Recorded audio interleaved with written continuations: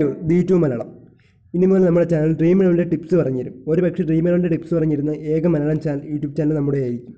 ഞാൻ വേറെ ഒരു വീഡിയോയിലും ഞാൻ മലയാളത്തിൽ ഉള്ള ഡ്രീം ഇലവൻ്റെ ടിപ്സ് പറഞ്ഞിരുന്ന ചാനൽ കണ്ടിട്ടില്ല. ഹിന്ദി കണ്ടിട്ടുണ്ട്, തമിഴ് കണ്ടിട്ടുണ്ട്, അതുതന്നെ ഇംഗ്ലീഷ് കണ്ടിട്ടുണ്ട്, ഇങ്ങനെ പല ഭാഷകളും കണ്ടിട്ടുണ്ട്. മലയാളത്തിൽ ഇതുവരെ കണ്ടിട്ടില്ല. അതുകൊണ്ടാണ് മലയാളത്തിൽ ഒരു ഡ്രീം ഇലവൻ ടിപ്സ് പറഞ്ഞ ചാനൽ തുടങ്ങാമെന്ന് വെച്ചാൽ ഇനി മുതൽ എല്ലാ മത്സരങ്ങൾക്കുള്ള ടിപ്സുകൾ പറഞ്ഞു തരുന്നതായിരിക്കും. ഓക്കെ, ഇപ്പം ദിനേഷ് കാർത്തിക്, റഷീദ് പന്ത് ഈ രണ്ട് പേരിൽ സെലക്ട് ചെയ്യാൻ കൂടുതൽ നമുക്ക് ഉപയോഗപ്പെടുന്നത് ദിനേഷ് കാർത്തിക് ആയിരിക്കും.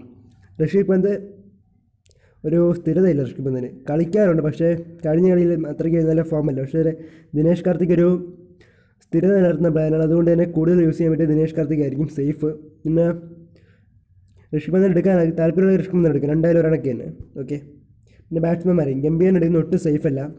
റോബിൻ ഉത്തപ്പ, ക്രിസ് ലൈൻ, പിന്നെ മൺട്രോ റോയ് ഈ രണ്ട് പേരുടെ കാര്യത്തിലും ഒരു ഉറപ്പില്ല. ആര് ഡൽഹി ഇറക്കുമെന്ന്, ഡൽഹി ലാസ്റ്റ് 11 കാണുമെന്ന്. നിതീഷ് റാണ, ശ്രേയസ് അയ്യർ, പിന്നെ പൃഥ്വി ഷാ.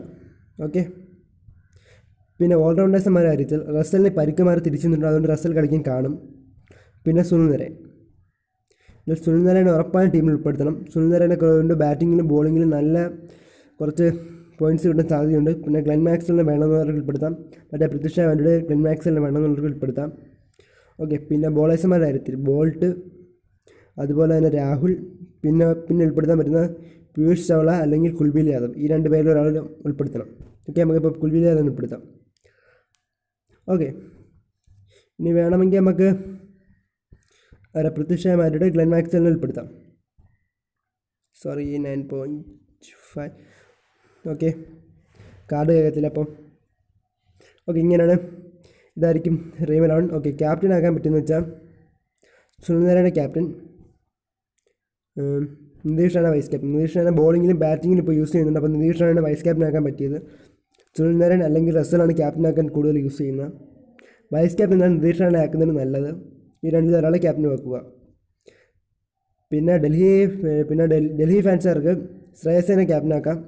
അങ്ങനെ മാക്സ്വെലിനെ എടുത്താൽ മാക്സ്വെലിനെ ക്യാപ്റ്റൻ ആക്കാം. ഓക്കെ, എന്നുവെച്ചാൽ ഡൽഹി ഫാൻസുകാർ ഡൽഹിയിലെ ഒരാളെ ക്യാപ്റ്റൻ ആക്കണമെന്ന് താല്പര്യമുള്ളവർക്ക്. അതുപോലെ തന്നെ ദിനേഷ് കാർത്തിക്കിന് ഒരു വൈസ് ക്യാപ്റ്റൻ ആക്കാൻ നല്ല ചോയ്സാണ്. ഓക്കെ.